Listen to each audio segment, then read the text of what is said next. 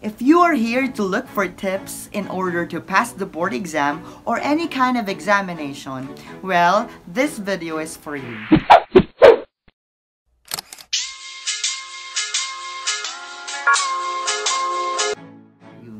Hi guys! Welcome back to my channel. If you are new to this channel, please click the subscribe button and do not also forget to click the notification bell so that you'll be updated every time I upload my videos. And of course, I also want to introduce myself. My name is Kenneth Ganaba and I am a licensed professional teacher. So I am currently practicing my profession as a teacher in a university here in Manila. I took the board exam last September 2018 and I passed the board exam last December 2018. But the memory of the things that I have done in order to pass the board exam is still fresh in my mind. But before anything else, I would also like to give you a disclaimer. I am not an expert, hindi din ako reviewer sa isang review center, or even top the board exam. At lahat ng sasabihin ko dito ay nagmula sa personal experience ko. And your experience may perhaps differ from my experience, and I respect that, and please do respect my experience also. I'm going to tell you a very short background. When I was doing my review, I was preparing for my board exam at the same time I was working as a teacher.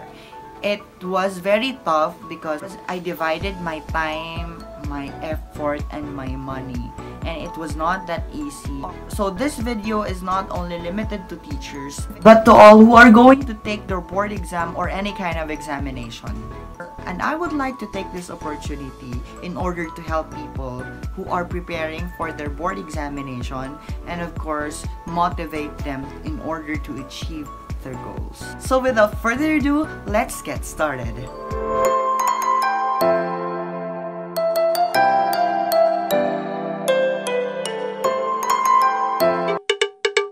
So the first step is to create a schedule for your review. So you need to give equal time to all your points to review or points to study. Actually, in licensure examination for teacher, meron kaming tatlong points to study.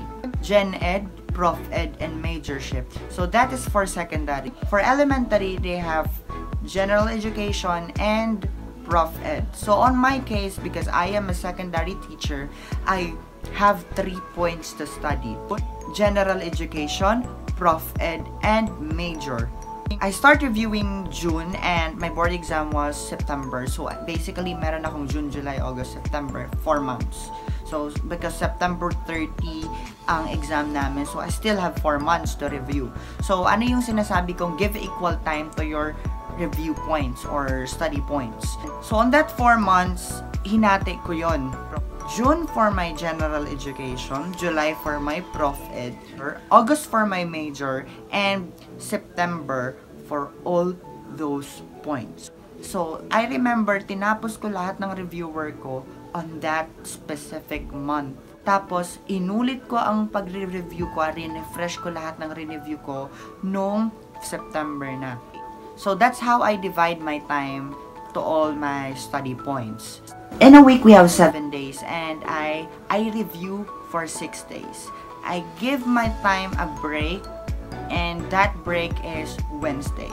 So sa Wednesday, lahat ng kaya kong gawin para mag-rest, ginagawa ko. On the other 6 days, I review. Every day, you need to put time for your review. I was working that time and ang pasok ko is 7 to 4 p.m. Pag uwi ko ng bahay, I rest for 3 hours, sleep for 3 hours, and that's the time after ko matulog, after ko mag-gain again ng energy, nagre-review ulit ako hanggang alas 3 ng madaling araw. At the rest of the time, natulog ko na at magigising ako ng 6:30, maliligo, and balik ulit sa school. Number 2, know your peak time.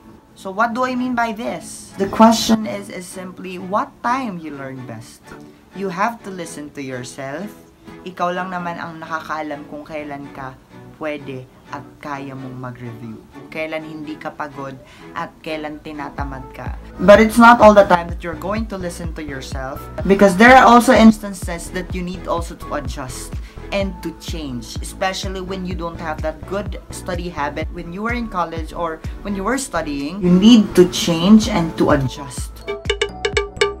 Number 3, develop a learning strategy or know your learning style.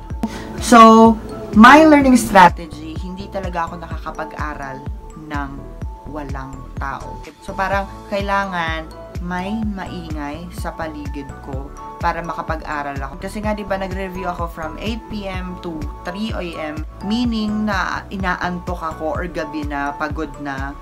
Kahit nakatulog ako, still, syempre, gusto mo pa rin matulog. So, I need people to distract. So, mas natututo ako pag marami ang tao. I always go to a fast food chain para doon mag-review. I just order food, tapos while eating, I review. Kasi doon, hindi ko na-feel ang antok at madami ang tao at maingay. So, parang I always feel alive. What do I mean by learning style? So, if you can learn pag madaming tao, go for it. If you can learn with music, go for it. If you can learn na kailangan tahimik at walang taong bubulabog sa'yo, go for it. Another technique that I am using, I use cards or flashcards. And when I was reviewing for my general education, because general education are all memorization, so kailangan ko ng flashcard kasi hindi ako ganun kagaling mag-memorize para uulit-ulitin ko yung mga concept para hindi mawala siya. At the same time, yung flashcard na yun, kaya kong dalhin kahit saan. Another strategy that I have done, lahat ng dingding sa kwarto ko, pati yung ceiling sa kwarto ko, puno ng notes. Meron din sa sala, meron din sa door. Para pagtingin ko sa buong sulok ng bahay, nakakapag-aral pa rin ako. Do all the possible means that can help you.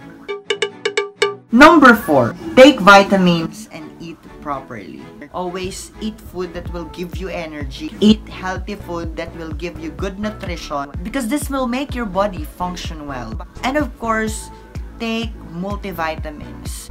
Basically, when I was reviewing, I took vitamin B complex. B vitamins play a vital role in maintaining good health and well-being. As a building block of a healthy body, B vitamins have direct impacts on your energy levels, brain functions, and cell metabolism. Number 5 tips, your review resources. So basically, in this generation, in this era, internet is the center of information and resources. But remember that not all the resources that you can find in the internet are reliable. You need to think before you believe. You need to be a keen observer, and you need to be wise. For me, books are more reliable, but remember na kailangan updated yung binabasa mong libro. If you are going to ask me if review center is required, well, basically, review center is not required. But if you're going to ask me if I recommend review center, well, basically, I will say yes. Because they will also help you to develop your learning style. They will make you more responsible to your task, especially to your review. Kasi na review center, nagbibigay sila ng mga notes, nagbibigay sila ng examination that will help you on your review, na para ma-required ka magbasa, para ma-required ka aralin yung mga binibigay nila. But please, do not rely on the review center. Always rely on yourself. Because hindi lahat ng binibigay ng review center ay lalabas sa board exam. Sometimes, wala talagang lumalabas. So, do not rely on the review center. Rely on yourself. They are just there to help you, to guide you, in order to prepare for your board examination. And also, the best thing to do is to review your past notes while you are in college or you are studying. Why? Because this is basically review. Review. Meaning, review na lang, iulitin na lang natin yung study, yung inaral natin while we are in college, and i-recall lang natin re-refresh lang natin sa utak natin. Pero kung hindi mo ginawa ang best mo during college, it's not yet the end. Why? You still have 4 months, you still have months to study for your board exam, and just believe on yourself. Number 6, review anywhere. Well, basically, you need to maximize your time. Kung kaya mo mag-review sa jeep, why not? Kung kaya mo mag-review sa CR, why not? I experienced na mag-review sa jeep, mag-review sa CR, mag-review sa kama, mag-review ng nagta-travel, lahat na experience ko yun.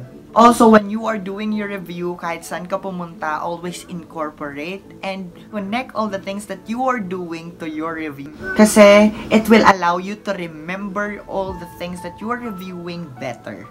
And of course, do not forget to always bring your notes wherever you're going. Number 7, always be positive and keep away from all the nega or negatives. Yung mga tanong na, what if hindi ako pumasa? Paano pag bagsak ako? Ano kaya mangyayari pag wala name ko sa list of passers? Please listen to me.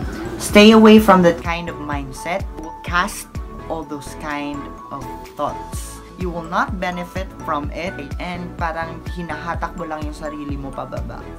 I always say these words to myself. Do not let your fears lead you. You should be led by your dreams in order to achieve your goal.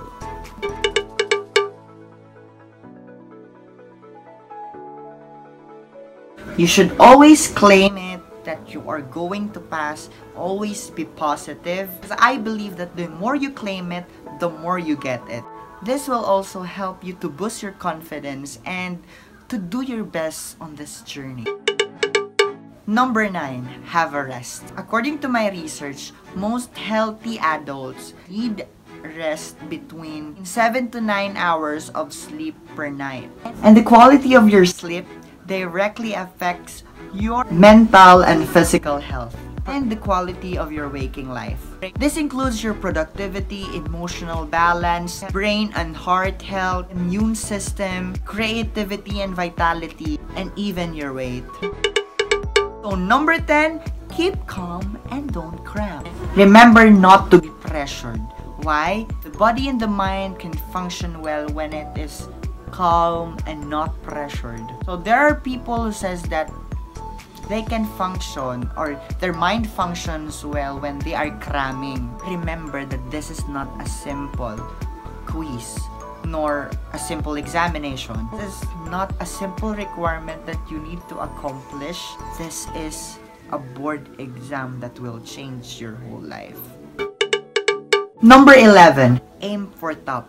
I remember I always put my desired general average or rate on the top of my notes para mas ma-motivate ako na gawin ang best ko in order to achieve my goal. I always say this to myself, aim for the sky because when you fall, you will fall on the roof, not on the ground. What do I mean by that? Aim na kailangan mo mag-top para if you didn't top, at least you pass. Kasi if you're just going to think and to aim to pass, paano pag mag-fall ka? Diba? Sa ground ka, meaning you didn't pass. So ngayon pa lang, while you are reviewing, aim for the top. Last but not the least, focus and be motivated. Motivation and inspiration is very important, especially when you are going to take board exam. Diba? Kanya-kanya tayo ng hugot sa buhay. Kanya-kanya tayo ng story. Kanya-kanya tayo ng motivation. And this motivation, these hugots can help you in order to be better in your preparation for your board examination. Focus on your goal and avoid from all the vices and distraction, especially not necessary gala. Timpi-timpi ka muna, girl. Why? Kailangan mo yun. Kailangan magtimpi kasi after naman ng board exam, if you know to yourself that you are going to pass, and I believe that you're going to pass, okay ka na, pwede ka nang gumala, pwede ka nang go with your friends, diba? And another thing, this is not included on the tips, but this must be included in your life. Always include God whatever you do. Always consider God to give you guidance. Always trust His plans. That's all for this video. If you like this video, please give this a thumbs up. If you have any reaction or comments, feel free to comment down below. And please, if you know someone who is taking their board exam, please share this video so that hindi lang ikaw makakuha ng good vibes and motivation, and also they will also have this kind of motivation. I hope you've learned something from this video. Thank you for watching. God bless us all. Carpe diem and padayon kita. Bye!